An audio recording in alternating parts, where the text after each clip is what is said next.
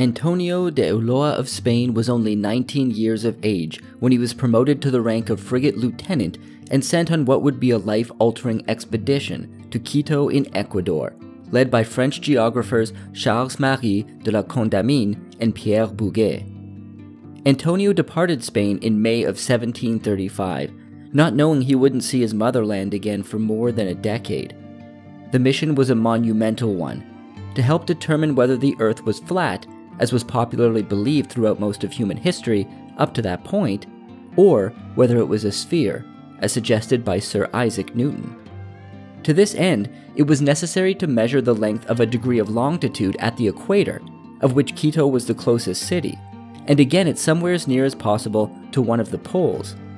An expedition to the far north of Sweden was also dispatched for this purpose, but our story shall leave that journey to the pages of history. As Antonio accompanied the geographers in Ecuador, their task proved epic indeed, and with great struggle, they finally completed their work around 1745. Over the course of this decade, Antonio had plenty of time to explore the territory and the people there, recording his more interesting observations in various papers he carried with him. As the expedition finally departed back to Spain, their mission accomplished, Antonio must have been filled with strong emotions, as he was at long last headed home. Fate, however, had other plans in store for him. As they made their way, sailing around Cape Horn, they were chased down north of the Azores by an English privateer and their ship was captured.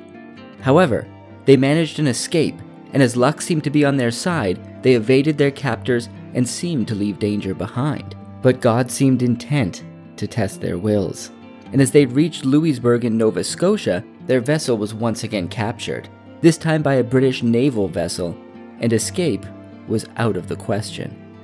Antonio and his companions were taken to London and imprisoned, while the Admiralty confiscated nearly a decade's worth of notes from Antonio's time spent in Ecuador. Things looked grim for our frigate lieutenant as he sat in a cell awaiting his fate.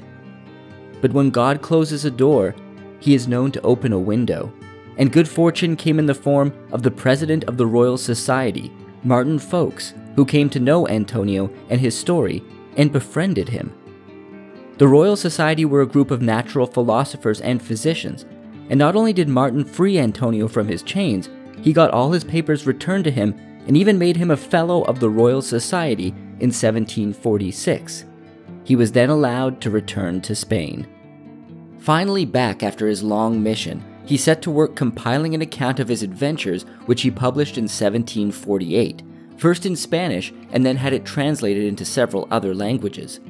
For the purposes of our subject today, one passage in particular stands out. In the district of Choco are many mines of lavadero, or wash gold. Several of the mines have been abandoned on account of the platina, a substance of such resistance that when struck on an anvil of steel, it is not easy to be separated, nor is it calcinable, so that the metal enclosed within this obdurate body could only be extracted with infinite labor and charge. Shortly after releasing his book, Antonio was tasked with a new mission by the King of Spain himself, King Ferdinand VI, to travel throughout Europe and study scientific developments across the continent. His travels brought him to Sweden in the autumn of 1751, and he was welcomed with open arms by Swedish scientists. Shortly after his arrival, he was duly elected to the Royal Swedish Academy of Sciences in October of the same year. During his time there, he met with mathematician and chemist H.T. Scheffer. Scheffer was a former mine and metalworks manager as well as an assayer at the Mint, and so had quite a vested interest in metals. There is no official record of what exactly was said in that meeting, but shortly thereafter, in November of 1751, Scheffer produced a paper titled The White Gold, or Seventh Metal, called in Spain Platina del Pinto, Little Silver of Pinto, its nature described, and submitted it to the Academy. Scheffer was already familiar with platinum before encountering Antonio, as he himself had received samples of it just a year earlier in 1750 from the West Indies, but his time with Antonio undoubtedly influenced his writing. In the paper, he came to the following conclusions about platinum. that this is a metal hard but malleable, but of the hardness of malleable iron. That it is a precious metal of durability, like gold and silver. That it is not any of the 6 old metals, since first, it is wholly and entirely a precious metal, containing nothing of copper, tin, lead, or iron, because it allows nothing to be taken from it. It is not silver, nor is it gold, but it is a 7th metal among those which are known up till now in all lands. In addition, he recommended a potential practical application for platinum when he wrote, "This metal is the most suitable of all to make telescope mirrors, because it resists as well as gold the vapors of the air.